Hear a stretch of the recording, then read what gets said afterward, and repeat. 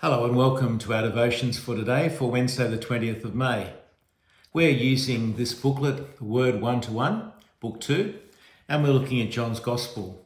Yesterday, Nigel looked at the late night visit of that Pharisee Nicodemus to Jesus. He, that teacher of Israel, knew nothing of the new birth, about being born again. He didn't realise that the only way to eternal life is through the washing away of our sins by God, that new birth. Nicodemus, the great theologian, did not believe that Jesus had come from God. What will Jesus say in reply to that? Well, we'll look at his answer today, but first of all, let's pray. As we rejoice in the gift of this new day, so may the light of your presence, dear Lord, set our hearts on fire with love for you. Teach us your word so that we might faithfully follow you. In the name of the one who died and rose again for us, Jesus Christ our Lord. Amen. Well, I'm reading from John chapter 3, verses 12 to 15, and from the New International Version of the Bible. Jesus says to Nicodemus, I have spoken to you of earthly things, and you did not believe. How then will you believe if I speak of heavenly things? No one has gone into heaven except the one who came from heaven, the Son of Man. Just as Moses lifted up the snake in the wilderness, so the Son of Man must be lifted up, that everyone who believes may have eternal life in him. Well, I'm sure many of you will be familiar with a very well-known quote by that author C.S. Lewis, but I think it's particularly appropriate for us to hear it again today in relation to John chapter 3. Lewis said, a man who is merely a man and said the sort of things Jesus said would not be a great moral teacher. He would either be a lunatic, on the level with a man who says he's a poached egg, or else he would be the devil of hell.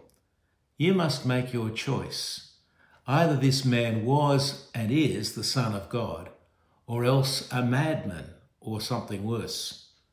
You can shut him up for a fool, you can spit on him and kill him as a demon, or you can fall at his feet and call him Lord and God. But let us not come with any patronising nonsense about his being a great human teacher. He has not left that open for us. He did not intend to. Jesus rebukes Nicodemus not because he doesn't understand what Jesus was saying about new birth, but that he refuses to believe Jesus' word about what God has to do in every person's life, including religious leaders like Nicodemus. Jesus cannot tell him about the heavenly things, that is, the things to come in the new creation, until he has come to believe the basics of entry into the kingdom of God. There is no entry without rebirth. What Jesus says next to Nicodemus about himself was jaw-droppingly unique. Firstly, Jesus claims to have come from heaven and that he will go back there. He is not a great teacher, another rabbi, but rather the unique Son who has come right from the throne room of God in heaven. He is Emmanuel, God with us. In fact, God right in front of Nicodemus that night. What a claim. But as Lewis and other people have noted, no other assessment of Jesus will do.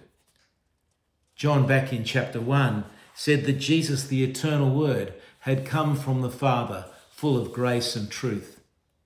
The glory of God, you see, is seen in the face of Jesus Christ. What a claim that a human being should describe himself in terms of the invisible God. But that is who this Son of Man is. That staggering claim is followed up by Jesus teaching Nicodemus his Bible.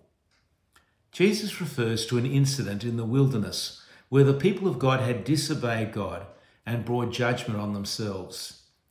In Numbers 21, the Hebrews are attacked by a plague of venomous snakes, and many of them die. However, when the people plead with Moses to be rescued, the Lord hears them And he commands Moses to make a bronze snake and put it on a pole lifted above the people. Anyone who was bitten was to look at the snake and they would live. It was only a short incident in that long period of wandering for 40 years by God's people. But Jesus spotlights it here to teach its fulfillment now in his coming.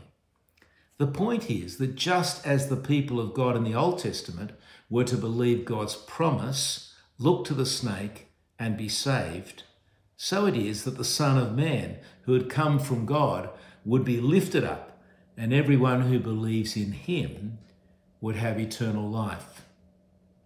Jesus is referring, in fact, to what is going to come. That is when he is lifted up, that glorious moment when he is lifted up in his crucifixion, literally lifted up on the cross.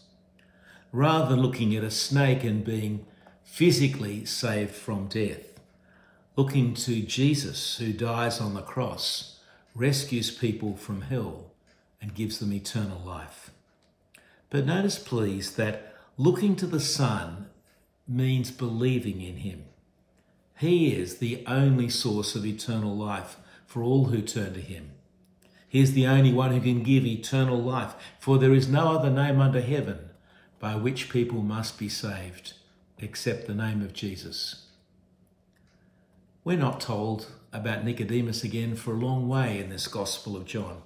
However, it certainly appears that Nicodemus did listen to Jesus' words, and he did come to saving faith in him.